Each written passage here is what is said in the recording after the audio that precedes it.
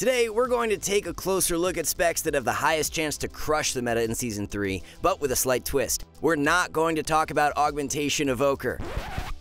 Look, everyone knows Augmentation is in a tier of its own, and no matter how many times it gets nerfed, it manages to stay alive like a roach in a classic hardcore dungeon. And one more thing, the specs we will cover today are expected to be the best this season, but please don't use this information to gatekeep weekly keys. Instead, we're going to simply provide some suggestions for players who are wanting to be on the cutting edge and push their rating to new heights. Speaking of which, if you are the type of player who wants to rank up fast this season, we're proud to announce that we've been developing brand new Mythic Plus guides for Season 3, which can only be found at skillcap.com. For over a decade, we've been teaching competitive WoW to an audience of over 500,000 lifetime users, helping players just like you achieve their goals and make real progress. We do this by choosing to work with the best players from guilds like Echo and Method, who help us produce class courses with tips and tricks that the cutting-edge players use to push the highest keys. In fact, we're so confident our service works that we even offer a rating gain guarantee, where we promise that by using our courses, you will gain at least 500 Mythic Plus rating. We currently have guides available for the classes you see on screen, and in the following weeks, we'll be adding more. So even if your spec isn't available now, be sure to check back later and join our Discord, where you can join a growing community of passionate players, enjoying premium perks like our Ask a Pro forum, and even a new giveaway channel where you can win some sweet loot. Check the links below to get started on your journey today with an exclusive discount offer. And with that out of the way, let's take a look at the two tanks we expect to be good investments in Season 3.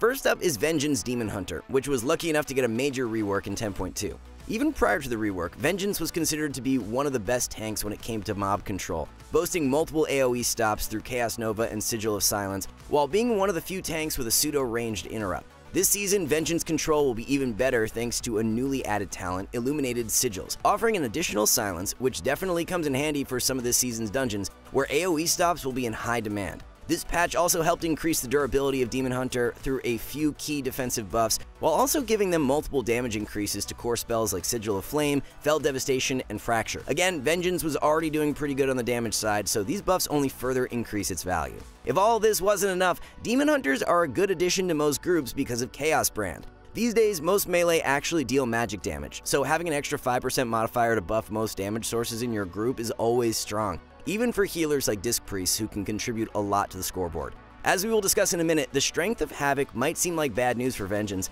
but this is one case where class stacking isn't the end of the world. Remember that Demon Hunters are a mountain of AoE stops, and adding more to your group is always beneficial. Speaking of being a mountain of stops, we're also suggesting Prot Paladin as our second tank to main this season. After a meteoric rise in Season 1, Prot Paladin lost a bit of popularity Season 2, thanks to reasons we will not discuss anymore on this channel.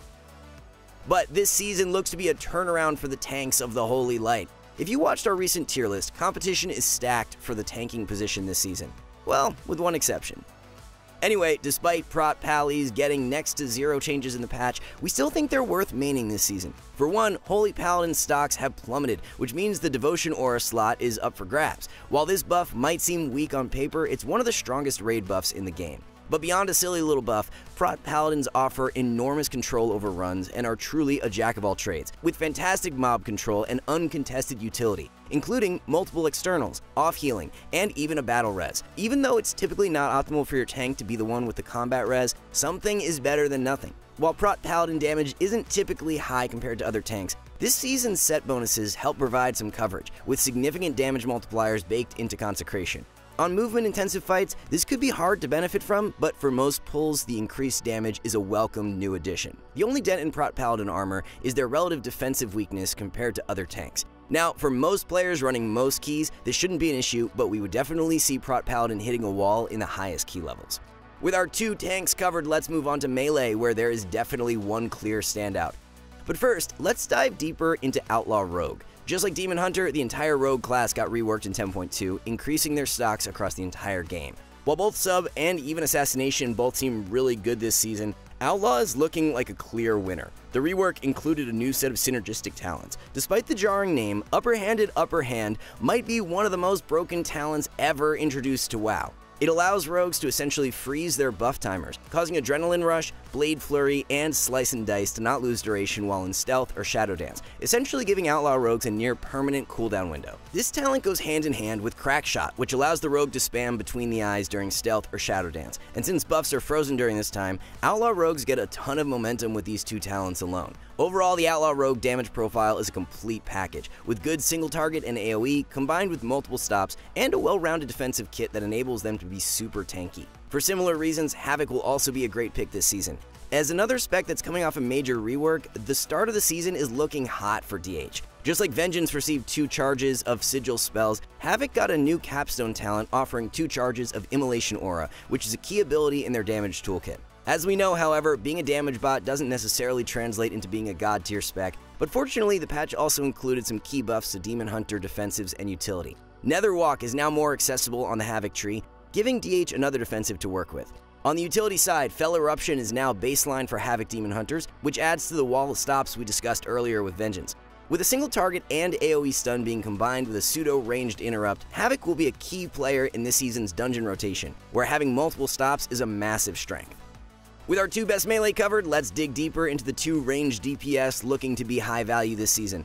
First up is Balanced Druid, which has been consistently strong for the majority of the expansion. The Druid class as a whole offers a ton of utility for Mythic Plus, including what might be the best overall raid buff, a combat res, and some highly unique control options. Complementing its utility kit, Balanced Druids also have incredible damage in Mythic Plus, where they can excel in both single target and especially AoE damage. And speaking of damage, Boomkin's got some minor reworks to their tree, including a redesign to Wild Mushroom, which will make Waning Twilight more reliable and not RNG dependent.